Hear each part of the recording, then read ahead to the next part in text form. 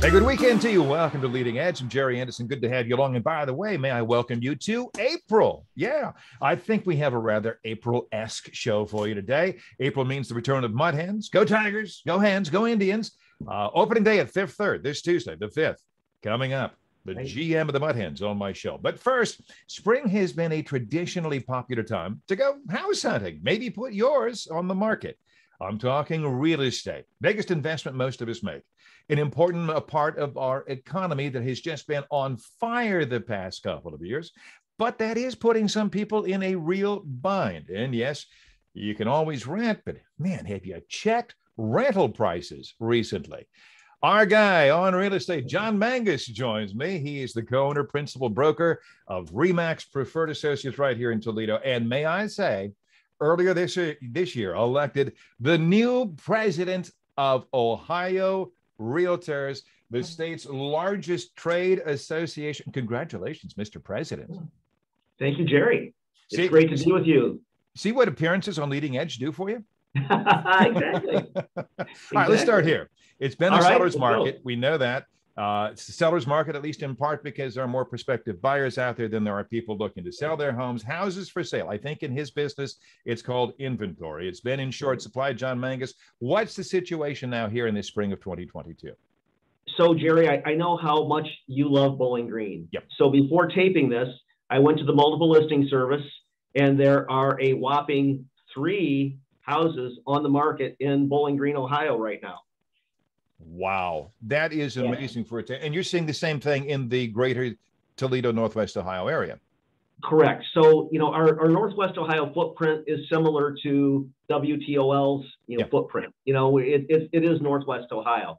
We go down south of Findlay, east over toward Port Clinton, to the state line in Indiana. Right. So also when I checked, in that whole footprint, Jerry, there were under 600 houses on the market. There were 596 houses on the market this morning. Okay, pre-pandemic. In a normal year, if you can get us back to that 600 figure would have been more in the range. I'm not going to hold you to a specific, but about. So let's go back to, let's say maybe 2015, 2016, 2017, more of a balanced market. To your point, we're in sort of a seller's market right now. Right. But during those years, it was more of a balanced market. And we would have 3,000 to 6,000 listings on the market at any time. We have been through 2 pandemic years, 20 and 21, and yet sales have skyrocketed. Can you make sense of that for me? Well, I think one of the byproducts of the pandemic years has really been the emphasis on housing. You look at what the pandemic has done, and it's drove a lot of people to spend more time at home, which has been a really interesting piece. Some people have said, you know what, this place is too small. I'm now going to work from home on an extended basis. We need a home with a den so I can close the door and be away from, the pets and the kids and the noise, or get out of the basement. If they've been working out of the basement for a while, some people want to, get into a place with a den and a window. So, that's driven some change, Jerry. As I have said, soaring prices, I said this in the intro, put some people in a real bind. And John, I'm thinking especially about those first-time buyers. Remember buying the first time, folks? You scramble and you claw to get that down payment, and then you get there, and of course you borrow the rest of your offer. It's called a mortgage. And in this market, John Mangas, the competition is fierce. You tell me, from people who are just walking in with cash offers. What do you tell those first-time prospective buyers? They got to be getting frustrated. The frustration levels for first-time buyers, it's just through the roof. And I will also say that frustration carries over to, our industry and the practitioners as well. It's so challenging to take buyers into new listings when they hit the market. It's kind of like the old stop, drop, and roll fire drill thing. Well, that's kind of how the housing market is right now, Jerry. When a new listing hits the market, you have to stop what you're doing and go see it immediately and write the best, strongest offer you can, knowing that you're probably going to be in a multiple offer situation.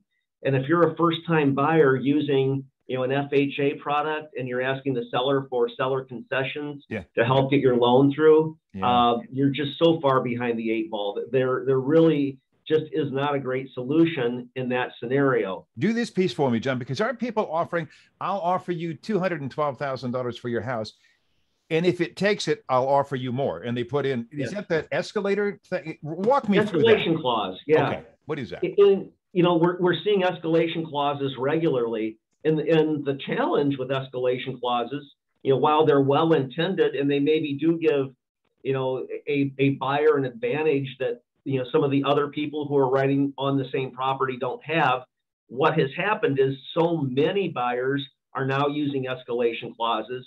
So maybe you've got, 8 or 10 offers on the property with 3 or 4 escalation clauses. The difficulty then begins determining, where that foundation is. In other words, what do you base the number on to escalate from? Oh, man. Are people still offering on homes without, in some cases, really seeing them on the inside, maybe without having them inspected? Because I think that sounds so very risky. How do you counsel those folks?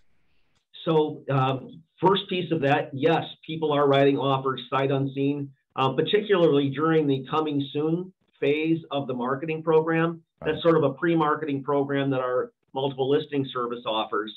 And during the coming soon status in our multiple listing service, showings can't happen. So sometimes buyers will feel like there's an advantage in writing an offer sight unseen during the coming soon stage. As you know, Jerry, all offers must be presented to the seller. So if an offer comes in, the listing agent is duty bound to present that offer. And if the offer checks the boxes for the seller may sign it and the buyer may be purchasing it sight unseen. Wow. And there was never an open house. Okay, I got to take a break. I want to talk about interest rates. That's a big factor in real estate. That it affects what your monthly payment is. We'll do that and much more. John Mangas, my guest from RE/MAX Preferred Associates, the president of the Ohio Realtors. That's good stuff. This is Leading Edge. We're back.